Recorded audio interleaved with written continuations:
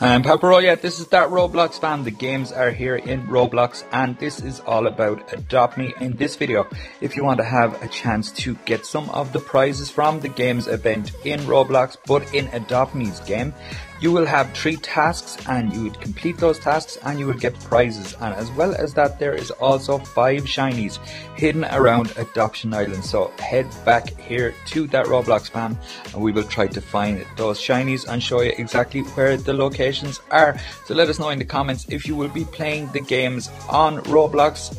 There will be lots of different doors here from all of your favorite games and you can enter those, and each one will have different little mini games for you to collect some prizes. So let us know, will you be playing the games on Roblox and in Adopt Me? Thanks so much for watching, like and subscribe.